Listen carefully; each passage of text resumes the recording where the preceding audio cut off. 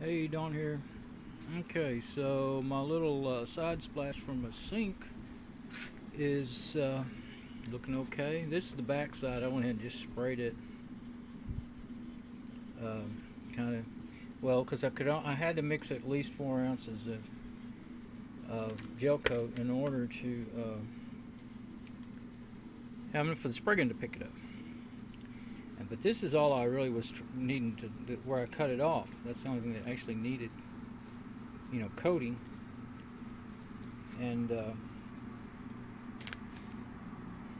what it did is I masked off the front side, the whole thing, and then I ran it right up to the edge of where I sanded it, and sprayed it, and it's looking good and smooth. It's still a little tacky, and that's just yesterday, so that's pretty good. I think I got my mix better this time. It's pretty tricky getting that stuff mixed right. You gotta, it goes by the temperature, and they say the ideal temperature is between 60 and 77 degrees, and it was 70. It was 70 right before I came out to start doing it. So let's see. This will be the bottom side here. That's the radius that goes up into the roll top. There is a little bitty. I didn't see it. I just don't see that good anymore. So, but it shows up when I sprayed it. A little turned into a little dimple in the finish, but I'm not gonna worry about it. If I can show it or not. But it's right there. It was this stuff is real porous and it has lots of holes in it, and oddly enough I don't see any on the back, but back's a little more not as smooth looking. Well, I barely got any on there. I was running out of coat. I'll leave it like that to dry because I was always worried it was going to fall anyway the other way. So let me see if I set it. Now it just makes it harder to see. So anyway, leave it like that to dry. Oh, if you don't want it like that, I might try to. My tape, it was already kind of stuck to the box. Anyway, yeah, this side it's running remarkably well for just. I got done at about 6 yesterday evening, and it's, I don't know, about 9 or 10 in the morning next day. So that's the way it's supposed to dry. So that's encouraging. There's a bee coming to see me. But and my scrap piece that I'm cut off from my big one that's in the back. Hey, it's drying too. Well, it should. I mean, same mix. I got my paint gun was dripping like crazy. Couldn't even see where I had the camera aimed. Paint gun was dripping like crazy, and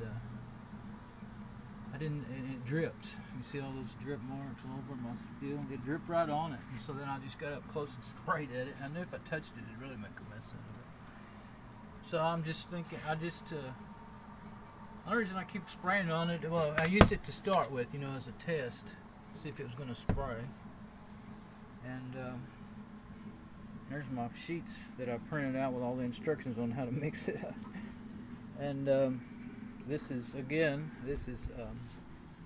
Seahawk gel coat, ISO PNG series. This is Snow White NPG 8115. That's the color number. Oh, you can actually show it, I think. So you have to clean it with acetone's a real good cleaner for it. Works good. It cleans up the gun. That stuff takes 10 times longer to clean your gun than it does to mix it and spray it. But you thin it with that styrene resin thinner, and that junk was $21 or $23. Gel coat was 26 something, maybe a little tax in there. So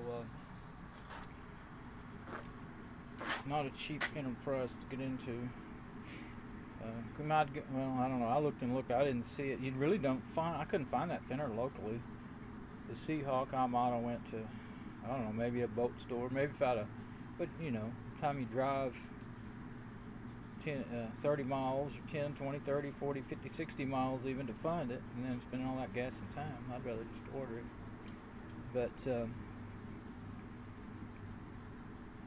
yeah, I think it's going to work out okay. I guess where I had it was the only way to be able to see it before. A little spray booth I made out of a box worked out pretty good for the bigger piece and this, and we always order paper towels and toilet paper and stuff from Wally World, and so get a lot of big boxes. We throw most of them away, but I saved some here and there.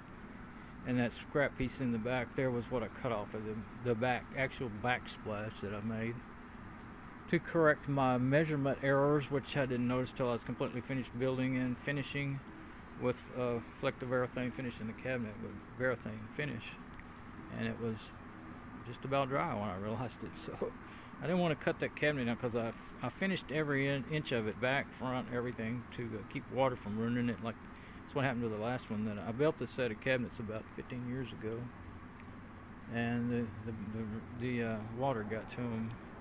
Water got behind, you know, it gets behind it. I didn't keep up with the caulking because my health gets down a lot, and I don't always get to do my projects. Of course, here comes the jet. But anyway, so that's how it got ruined. But the linen's on the left, and it's two-piece. So the bottom linen refaced and put a right side end on it. Redid the vanity completely, and then the top one we just refinished it. My brother actually helped me. I did it last year, and I never was up to getting it finished. And in the summer, he got out here and did the finish work, and got them back and put them back in and everything. And then so I've been trying to do the extra little details here and there. So that's it. All right. Maybe when I get it back in, I'll probably this one I'll make another report. Can't really work and you know, like show doing it. Can't really work, and I can't, of course, it can't hold the camera. But even if I put it on a little tripod or something,